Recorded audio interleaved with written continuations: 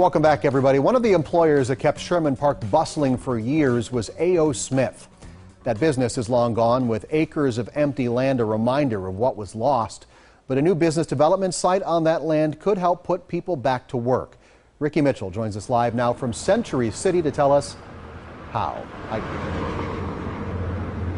Well, Steve, it's hard to miss this brand new sign behind me along Capitol Drive. Now, the name itself, Century City, represents what could become in this park in the future, but still holding true to the area's past that began more than 100 years ago. What once served as A.O. Smith and Tower Automotive's bustling headquarters now sits empty and boarded up. These buildings were part of a massive 150-acre site that in its heyday employed about 10,000 people. But eventually the company went bankrupt, abandoning the area and taking all of those jobs with it. It was so gradual so that we really didn't feel the impact of it until it was done. Yvonne McCaskill has lived in this neighborhood 43 years, and she says when people started losing their jobs, they left. We know what this community was like when there were jobs in the neighborhood.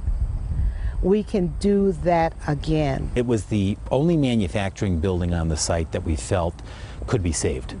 Rocky Marcoux is the commissioner of city development for Milwaukee. In 2009, the city purchased the 150-acre property with big plans in mind. And we're going to leverage what had most people looked at as abandoned property that could never be brought back to life. We're going to leverage it into the biggest single successful piece of rebuilding a jobs corridor along the 30th Street rail line. The city spent $37 million cleaning up the site, demolishing buildings, and preparing the area for new business. So what we have here is 50,000 square feet of brand new Class A manufacturing space. The city even built a new building to usher in a new era of manufacturing jobs. As we continue to market this and we get companies that will move in here, then we'll begin another building next to it.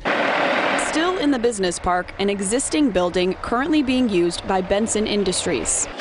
They're hiring residents from the neighborhood to be trained. They're being trained as glaziers. He says several companies are interested in moving to the park, including one that could bring upwards of 1,000 jobs. And that, Yvonne says, will not only be another asset to her neighborhood, but it could impact all of Milwaukee. This is about a city coming together to look at and impact what's happening in our Central City neighborhoods.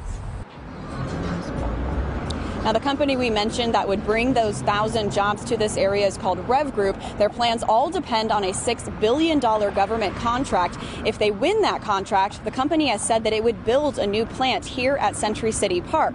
And if that happens, they said they are committed to hiring people from the surrounding area. Reporting live from Century City, Ricky Mitchell for the Now Milwaukee. Ricky, thank you very much. For decades, Sherman